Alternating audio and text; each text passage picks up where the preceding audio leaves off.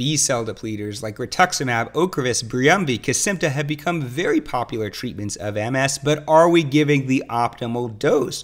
According to this analysis of research done on Ocrevus, the answer may be no. Even though low doses are very good at stopping new MRI lesions and relapses, perhaps a higher dose is needed to optimally minimize the probability of disability progression. I'll analyze this article in detail, and I'll really stick my neck out there and give my own personal opinion. And I think these marginal improvements, these optimizations of the way to use existing drugs is very important, because remember what Coach Tony D'Amato said, we can climb out of hell 1 inch at a time. The data in this article are from OPERA trials, 2 randomized trials, OPERA 1 and OPERA 2, comparing Ocrevus versus Rebif in relapsing multiple sclerosis. Interestingly, I was a fellow when these trials were going on, and I was actually an EDSS rater, so I actually contributed some of this data indirectly. This is an older study looking at different subgroups in people in the trial, and looking at people with a body mass index under 25 and over 25, and this chart is looking at the relative risk of disability progression. And you can see this line represents 1, no difference compared to Rebif. And you can see that people who had a higher BMI had a slight trend towards less disability progression, but it overlapped with 1. It wasn't even statistically significant. But for people with a smaller body mass index, the difference was much greater. You can see the data are pushed way to the left, representing a very significant reduction in disability progression. And the idea is larger people with a higher BMI are essentially getting less of the drug because they have more body mass. Now, this isn't a great way to do the research, because there could be something else about people who are overweight or obese. Maybe they're less healthy in other ways. Maybe the drug is less effective for them for other reasons. So what I'm going to show you is essentially an updated study with a better methodology looking at actual levels of the drug. And so again, this is a post hoc analysis of data from OPERA 1 and OPERA 2, and they also looked at the ORATORIO trial, which is Ocrevus versus placebo in primary progressive multiple sclerosis. Here is the publication. And they divided Ocrevus blood levels into quartiles. First quartiles, those with the lowest drug levels. Second quartile, third quartile, and fourth quartile, those with the highest blood levels. And they looked for correlations with different things. The most important thing, of course, is confirmed disability progression. Now, there's a lot of fluctuation in measures of disability. There's a little day-to-day variation. And so CDP, confirmed disability progression, means a patient has a certain level of disability, they come to a follow-up and they're a little bit worse, then they come to another follow-up and they're still worse. And this suggests that it's true progression of disability. They actually got worse. It's not just day-to-day variation. They also looked at annualized relapse rate, ARR, relapses per person per year, and they also looked at MRI lesions. If you want more information on Ocrevus, you could click a link in the description below, but as a brief overview, Ocrevus is a B-cell depleting drug. This is a B lymphocyte, the cells that make antibodies. It has a protein, CD20, on the surface, which Ocrevus binds to, causing the cells to break open and die, essentially depleting almost all B lymphocytes. This is very similar to the drugs rituximab, Briumvi, and Kesimpta. And the typical dose is 300 milligrams IV twice, 2 weeks apart, and after that 600 milligrams once every 6 months. But is this dose too low? It's approved for both relapsing forms of MS based on the OPERA 1 and 2 trials, and primary progressive MS based on data from the ORATORIO trial. The half-life of the drug is 26 days, but the biological effect is much, much longer, because it takes the bone marrow a long time to replete B lymphocytes, and in some people who have taken the drug for years, it can take much longer than 6 months. These are some of the data from the original clinical trials. First, we'll look at the OPERA studies. This is Ocrevus versus Rebif in relapsing MS. We're looking at active or gadolinium-enhancing lesions, and you can see there was a dramatic reduction, a 94.4% reduction. So with Ocrevus, only 0.02 lesions per person. In other words, only 1 in 50 people essentially having a lesion, versus 0.29 with Rebif in the OPERA 1 study. Similar data for the OPERA 2 study, a very dramatic reduction. So even at standard doses of Ocrevus, it's very good at stopping active active lesions. You can imagine some people may have anti-drug antibodies, and those people may still get enhancing lesions. This is data from the same study on disability progression, again, Ocrevus versus Rebif. You can see Rebif, or interferon beta 1a, the dotted purple line, 15.2% had disability progression versus only 9.8% having disability progression with Ocrevus. This is a 35.6% reduced risk of disability progression. This is data in primary progressive MS, placebo in the top line versus Ocrevus in the blue line, and there's a more modest difference, but there was a statistically significant 24% reduced risk of disability progression with Ocrevus. So now we'll move back to our post hoc analysis, and this is how they divided the quartiles of Ocrevus blood levels in relapsing MS. For instance, they drew blood at weeks 1, 24, 48, and 72, 30 minutes after the infusion at week 72, and at day 84 and 96, and they took the average concentration over the treatment period. So this isn't one level of Ocrevus, it's sort of an average level.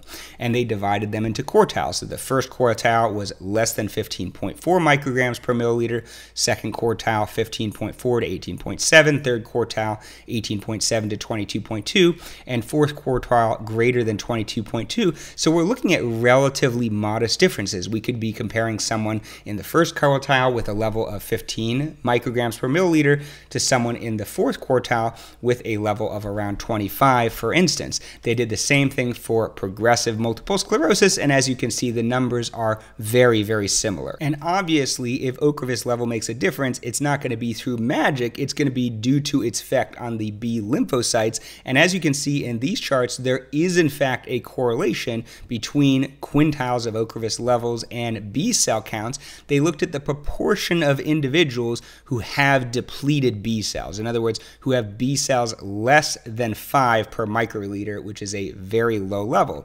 And you can see people in the fourth quintile, the solid line, almost all of them have depleted B cells. But if you look at the first quartile, it's actually a pretty significant amount have some detectable B cells. So some people seem to be a little bit resistant to this drug for whatever reason. And now we move to the results, and I'm going to show you a bunch of data that looks like this. And what you're looking at are the 4 quartiles of Ocrevus levels. So Ocrevus 1, people with the first quartile of Ocrevus levels, the lowest levels, second quartile, third quartile, and fourth quartile, those with the highest levels. And compared to either interferon or placebo, we're looking at relapses in OPERA-1 and OPERA-2 trials, so it's compared to interferon beta or Rebif. And here you see the rate ratio, in other words, the ratio of people getting a high level of Ocrevus in the third or fourth quartile versus a low level in the first or second quartile. And here you can see the relative risk and the p-value. So let's look at the annualized relapse rate, relapses per person per year. In the first quartile, you can see it was 0.14, or about 1 relapse per 7 years, a very low level. Second quartile is 0.18, then 0.13, and in the fourth quartile, 0.17. Essentially, all of these numbers are the same, and obviously it was not statistically significant. So does giving more Ocrevus prevent relapses? The answer is no. It makes no difference. You have a low rate of relapses regardless of the dose of Ocrevus, regardless of the level of Ocrevus you're exposed to. But what about new T2 lesions or enlarging T2 lesions in relapsing MS? Again, we can see the rate of new lesions in the first quartile. It was 0.14. Second quartile 0.03, third quartile 0.03, fourth quartile 0.04. So it was definitely a lot more in people getting the lowest level of Ocrevus. And you can see the rate ratio was 0.46. In other words, those getting the higher quartiles, the third and fourth quartile of Ocrevus, having 54% fewer lesions. And this was statistically significant, p-value of 0.01. So it does seem to make a small difference, but these are all tiny, tiny numbers. Even 0.14 is 1 new lesion per every 7 people over the course of the study. That's a very small number. I'm not sure it's clinically significant. If we look at relapsing MS, the numbers are ridiculously low. 0.03, one relapse per 33 people, 0.01, 0.02, 0.02. It makes no difference. Any level of exposure to Ocrevus is highly effective at suppressing gadolinium-enhancing lesions. If you look at enhancing lesions in primary progressive MS, it's even more pointless because no one getting any amount of Ocrevus had any enhancing lesions, 0, 0, 0, 0. You can see some people getting placebo did have active lesions, but again, the dose makes no difference, the dose of Ocrevus, that is. And if you look at new or enlarging T2 lesions, again, the numbers are all similar and very low. 0.03, 0.03, 0.02, 0.04, all ridiculously low, but much, much better than placebo, 3.75. So any amount of Ocrevus is much more effective than placebo at suppressing new lesions, but the exact amount of exposure doesn't seem to make a difference, at least in terms of new or enlarging T2 lesions. But of course, the whole point of this research is, hey, maybe any amount of Ocrevus is effective at preventing new lesions, gadolinium-enhancing lesions, or relapses, but what about that smoldering inflammation, that low-level inflammation within lesions? Maybe if we give a higher dose of Ocrevus, it affects subtle disability progression, even if the effect on relapses is the same. So this is the data in relapsing remitting MS on 24-week confirmed disability progression, looking at interferon beta 1a, Rebif, versus the 4 quartiles of Ocrevus, 1, 2, 3, and 4. So you can see those getting Rebif did the worst. They had the highest rate of disability progression, the line on the top, which makes sense because Rebif is less effective than Ocrevus overall. In terms of the quartiles, there does seem to be a trend here. You can see the darkest line, the 4th quartile, they had the lowest rate of disability progression. The 3rd quartile did the second best. The 1st and 2nd quartiles are reversed, with those in the 2nd quartile doing a little bit worse than those in the 1st quartile, but there seems to be a trend here with those getting higher levels of the drug doing a little bit better on average.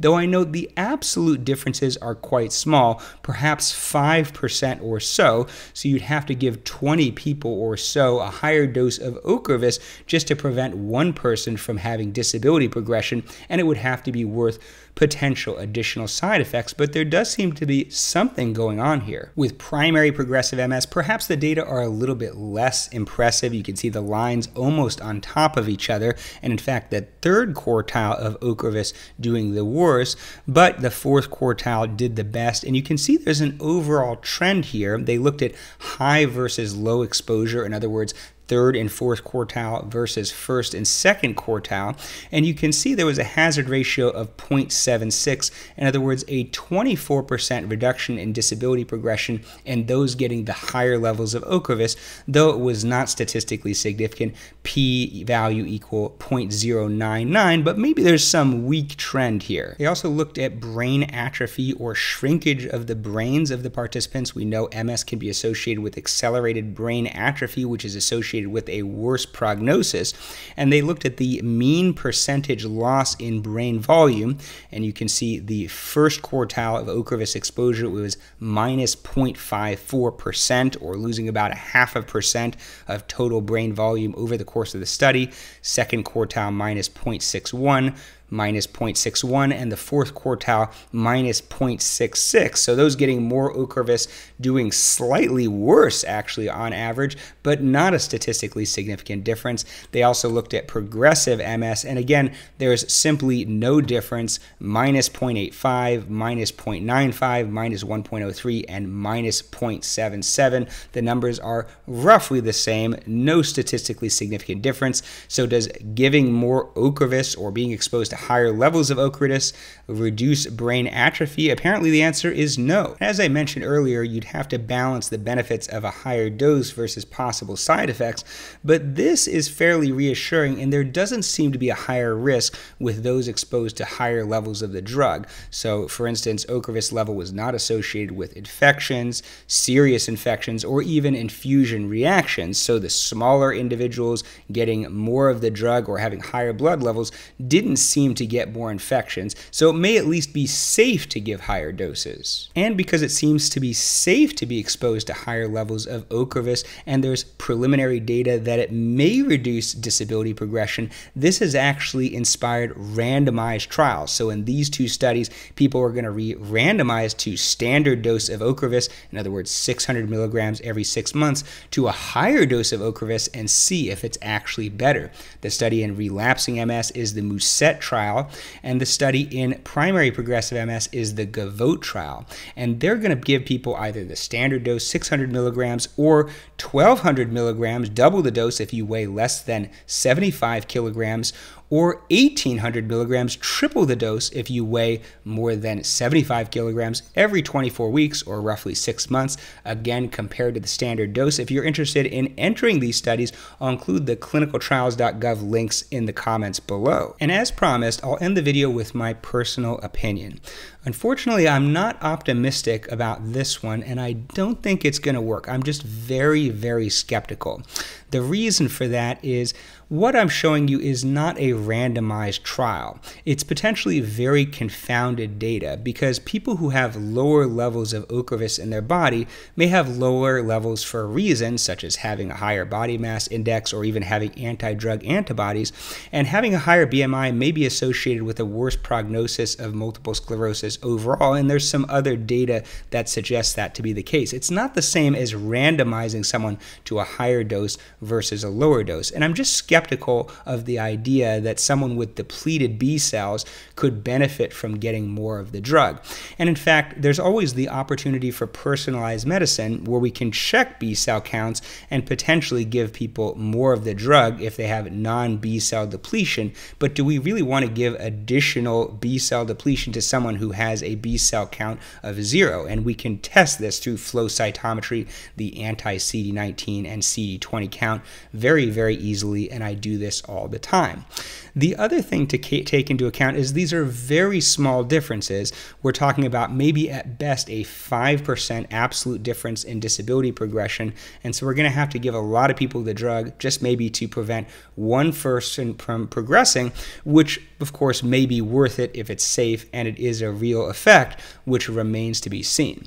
The other problem, in my opinion, is that I don't necessarily think giving chronic B-cell depletion forever is a good idea in general. I'm an early adopter of rituximab.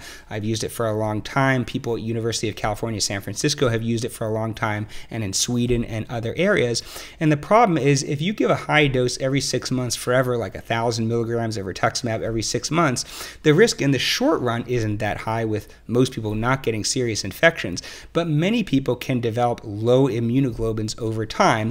The reason for that is the B cells turn into plasma cells, which do not have CD20 and are hence resistant to these drugs, but your plasma cells don't last forever, and plasma cells also make antibodies. So if you keep knocking out your B cells and you don't regenerate your plasma cells, eventually your antibodies will be low, and if you have low immunoglobulin G in particular, that's definitively linked to a higher rate of infections. And I've seen a lot of young people who are healthy otherwise get bad infections from these drugs such as COVID, urosepsis, pneumonia, etc.